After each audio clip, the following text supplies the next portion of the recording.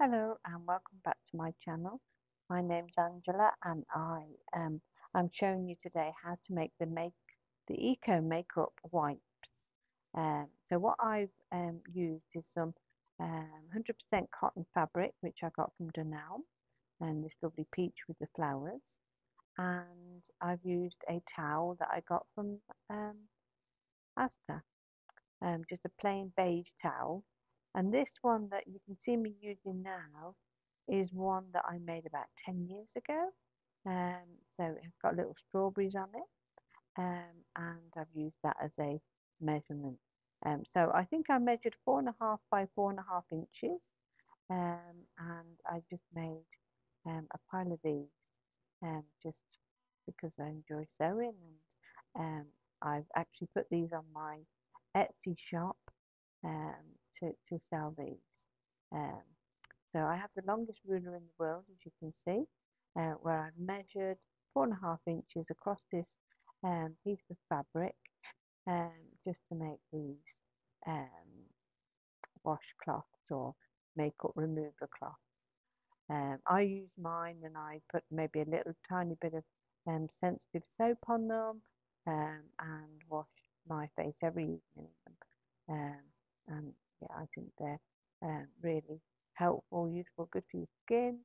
And I've tried to show you the fabric there from Dunelm. Um, so I like to fold it when I cut a strip. I like to fold it and make sure that I haven't gone off the wrong way with the scissors, so to make sure it's level.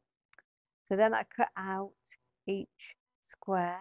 I've already cut the towel in pieces, so now I'm cutting just the fabric, um, and so I cut a few of those out. I haven't even got my best scissors there. All my best scissors are in my workshop box. Um, so the materials and the tools that I have in my studio at home are not the best, but I still manage.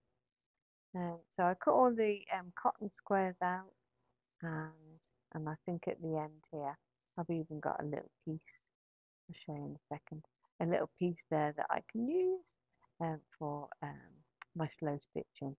Um, so I've gone to the sewing machine and I've sewn um, the wrong sides together, leaving a small, about an inch gap, and of the toweling and the cotton. So I've left a little inch gap so that I can turn these inside out. So you can see there I'm cutting the corners off, and I'm cutting the excess fabric, and then I've speeded the video up because you don't need to watch 10 minutes of me sewing and turning these inside out. So I use a pencil, or I actually got some chopsticks and use them as well to help get those corners a little bit flatter, and yeah, I actually use the scissors there, flatter, so that they sit nice and sharp on the corners.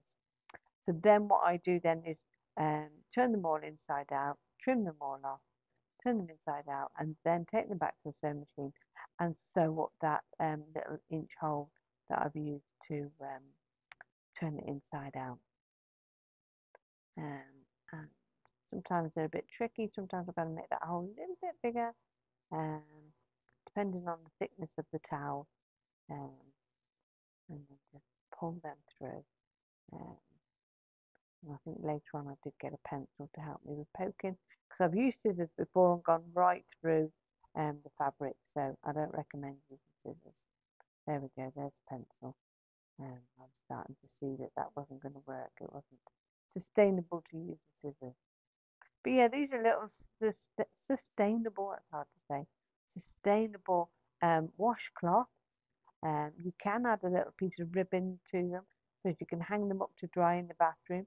Mine dry, so I clean my face at night with them, and then they are dry by the morning, just hanging in the bathroom.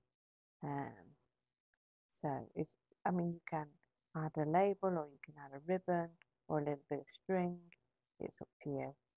But yeah, they're 4.5 by 4.5 inches approximately. because I've made these quite quickly, um, and give them a good press, because actually what is really nice with these when you do are closing that hole up is if you do a very thin um, um, top stitch all the way round each of the cloths, because it does flatten down that bulkiness on the edge, and you'll see at the end the finished um, washcloth and how smart they look. Um, so I've used the whole bath towel up from that I got from Asda, which is a local supermarket, and I've made a bath um, towel equivalent of these eco washcloths and put them in my Etsy store. And also they are sort of nice little gifts to give. So if you're looking for birthdays or Christmases, you could do like a little wash bag with these wipes in there, with some um, face wash or other items that you might use in the bathroom. But ideal, part of a gift, and they last for years. I've had that one, that strawberry one, for years and years, and they just used to wash your face every day. So it's not there's not a lot of wear. You're not being used, for anything else other than to wash your face. So definitely worth it. Um, and they're sustainable, so good for the environment. Um, and sometimes you drop them. But yeah, I really, really enjoyed. So I did some in this peach. I did some in like a blue flower fabric. I've got about another 3 or 4 different types of fabric that I'd like to do some more in. Um, what really, I should use it for scraps. It's an ideal scrap buster.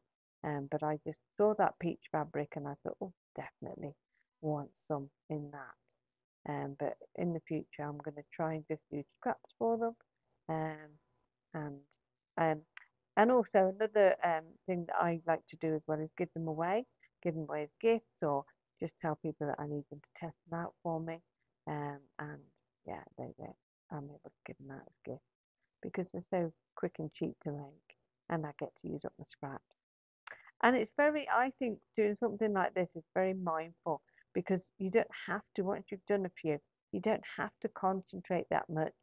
And, you can focus on just doing your sewing, forget about everything else. And what I actually like to do is listen to my audio books while I'm sewing. And that's what I've been doing the past few weeks, is just listening to my audio books while I'm sewing, and that helps me to just forget about everything else and everybody else, and just concentrate on my sewing. So that's the starting one that I did. That's the one I made years ago, and now these are the little ones that I've been making today. So I just check them all now for size, a little bit of quality control here. Check them for size and put them into little piles, and then think about the label that I'm going to add to it. Um, and if you have a look at that fabric underneath them there, I might make some with that white and peach fabrics. They'd be nice coordinated, or just to have um, another selection of them. So I'm counting them now to see how I'm going to package them up. Yeah, three lots of three, so there's 9 there. 3 lots of 3, and get the labels and add them to them, and yeah, and then put them in the Etsy shop. So I hope you enjoyed that. Ever so easy to make, great scrap buster. Subscribe to my channels if you can, and don't forget to press the little bell icon so as you get all the videos coming through. Thank you very much.